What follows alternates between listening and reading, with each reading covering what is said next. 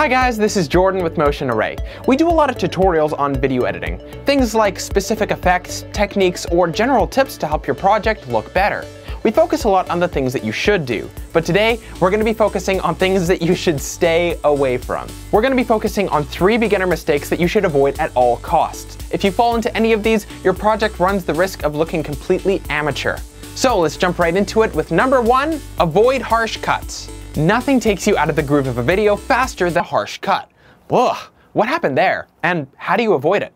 Well, this can take on a couple different forms, but this mainly happens when your audio and your video cut to a different section or a different take in a way that draws attention to the cut itself.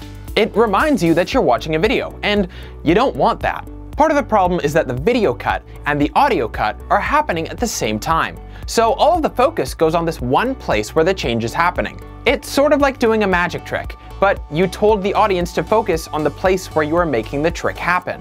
Not the best, but the solution is actually pretty simple. One quick fix is to simply offset where the video and audio cuts are happening. You can do this by simply using the rolling edit tool with the shortcut key N.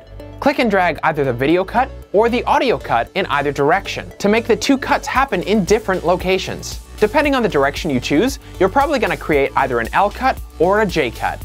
We actually did an entire video on L and J cuts. If you want to go more in-depth into this topic, then you can check out the video link in the description below. Number 2, bad slow-mo. Have you ever seen a fun slow motion shot that makes you think, cool, I want to do that? But then you try to make something yourself and it looks sort of like this. This, my friends, is bad slow-mo. It's choppy and it doesn't really look good. It's really easy to spot and can totally ruin the vibe of your video, but thankfully it's pretty easy to fix. So what's the problem? Well, the problem is that your frame rate is probably too low to actually turn it into slow motion.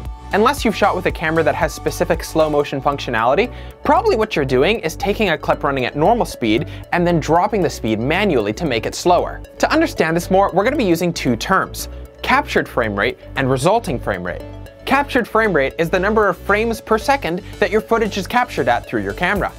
There's a lot of different standards like 23.976 frames per second, 24, 25, 30, 50, 60, 96, 120 frames per second, etc. Resulting frame rate is actually the functional number of resulting frames that you see happening per second when you manually drop your speed down. There's no actual display that shows this to you usually, so to figure it out you're going to have to do some very simple math. If you have a shot that, for example, was captured at 120 frames per second, and you drop the speed by 50%, or half, then you should have a resulting frame rate of 60 frames per second. But if you drop a shot that's taken at 24 frames per second by half, then you get a resulting frame rate of 12 frames per second.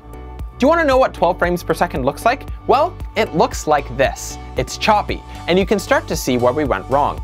As a general rule of thumb, you don't want your functional frame rate to drop below your sequence timeline frame rate. If you just want a general hard and fast rule to follow, don't let your functional frame rate drop below 24 frames per second. This is the lowest that you can have your footage play at with it still looking quote-unquote normal. So what's the solution? Well, it's really just to work with what you have. I know that all of us want to be able to capture something breaking or exploding in super crazy slow motion like some other people, but not all of us have access to a $100,000 camera that can shoot at like 1,000,000 frames per second. Instead, create ideas that can work within the functionality of the equipment you do have. Maybe your camera only shoots at 60 frames per second. That's still enough to drop your speed down to 40%. And the results aren't crazy super slow motion, but they could still give you a really nice effect. But the bottom line is that if this is the only slow motion that you can achieve, it's probably best to leave it out of your video entirely. And number 3, pacing. Our previous 2 tips were pretty easy to fix, but this next one is a little bit more complicated. And the reason isn't because there's some sort of meticulous technique you have to master, it's more just because it's kind of subjective. Pacing refers to the rate of movement, and in this case it's the rate of movement of elements like story and visuals in your video. But it's all based on feeling. There's times when you see a shot and it lasts forever. It's like, cut already. We get it. It's a beach. There's water. Why are you still showing this? It's still going. Just cut! And on the other side, you can have shots that are way too short. So quick that you lose the ability to register all of the information of that shot. Put either of these in scenarios throughout the duration of your film, and you're left with either a bored or confused audience, and sometimes both. But here's the thing, holding a shot for really long isn't bad in and of itself, and neither is a shot that's really short. Mad Max Fury Road won 6 Oscars, and its average shot length was only 2.1 seconds per shot. That's crazy fast. But Russian Ark by Alexander Sukhorov was a revolutionary film, and it lasted for 99 minutes, and it consisted of one single shot.